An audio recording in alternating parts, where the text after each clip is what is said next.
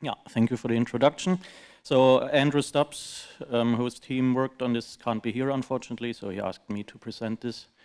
And of course it's, well, makes some sense. I've been working on for several years, have been working on the project that added OpenACC support with NVIDIA PTX offloading, and of course the AMD GCN support now builds a lot on that, at least in terms of the OpenACC and OpenMP support.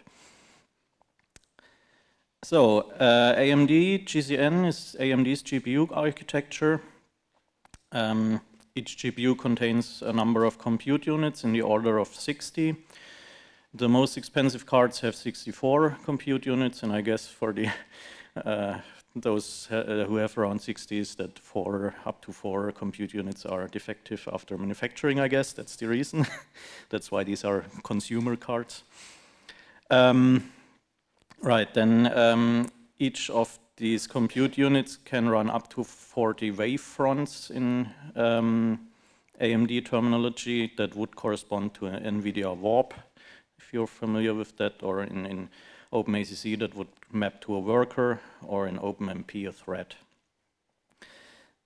Then each has a number of general purpose registers, scalar and vector registers, and depending on how many of these wavefronts you launch in your GPU kernels, you get a specific number of scalar and vector registers that you can use and that you have to compile your code for. So that's different if maybe somebody's familiar with the NVIDIA PTX model, where there's a JIT compiler who deals with that stuff. In this AMD GCN offloading model, the actual GCC backend has to make these decisions, and you have to specify which actual target hardware you're compiling for. Okay, and then you have SIMD vectors, actual huge vectors, if you compare that to common CPUs. Yeah, I will skip over some details here. Okay, so GCC needs a backend to generate code, obviously. That backend is present in GCC 9 already, committed in January 2019. It supports a single thread only, but that's just for running the GCC test suite to make sure that the general infrastructure works. And it supports the Fiji and Vega 10 GPUs.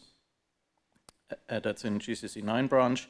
In mainline, there's also support for Vega 20 devices.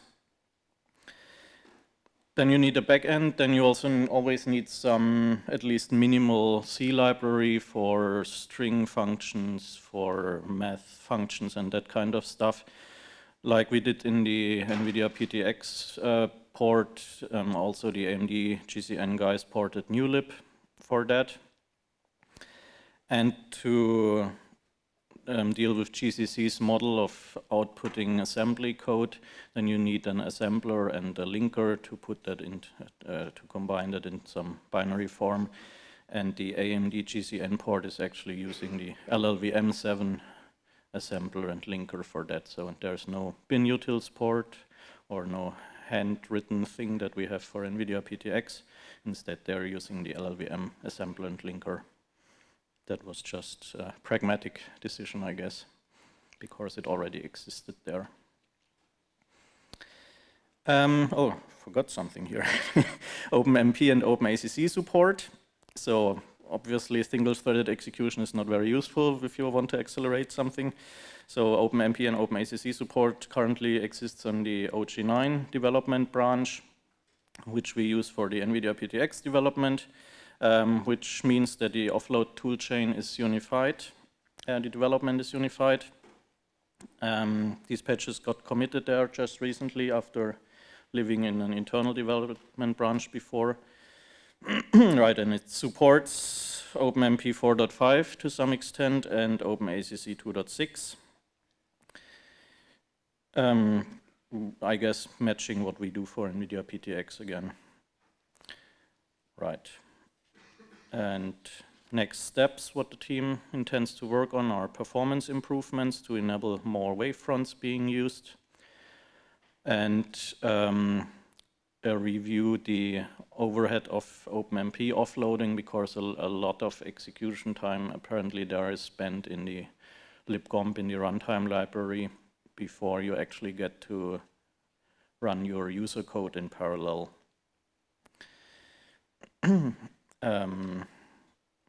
Right, and Andrew told me, especially if you use a lot of teams, work groups, that is noticeable overhead, and there are some global locks and stuff like that that you want to avoid in these kind of computations, and of course do some ABI changes to better use the general purpose registers, and these kind of things make better use of the GPU hardware. Then the question, when will this be available upstream? So as mentioned, the backend is upstream already, but that's not something a user can make much use of. The OpenACC patches are a number of them that have to be polished before they can get into GCC trunk.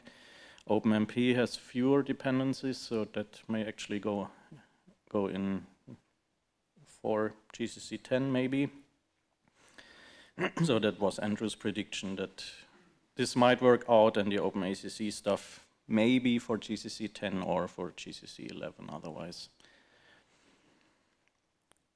Right, that's that. And then if you want to try that stuff, there's actually a binary release of our Sorcery Code Bench Lite that includes the compiler configured for OpenMP and OpenACC offloading, which you can get at this address here.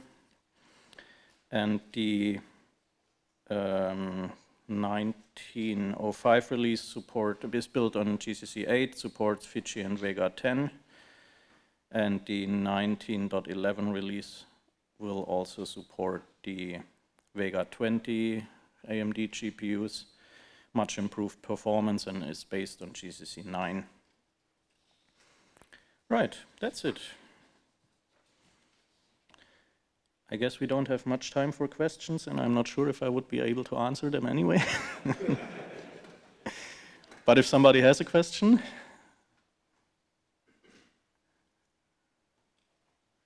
Jakub. What's the state about kernel drivers?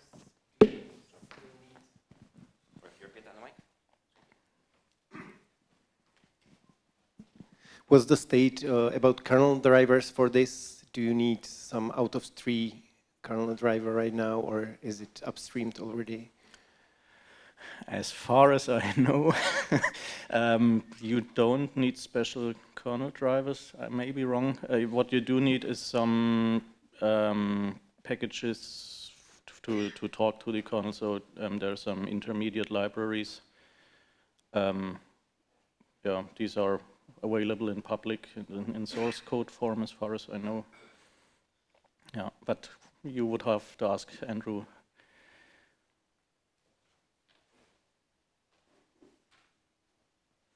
Okay, then finished in time, I guess.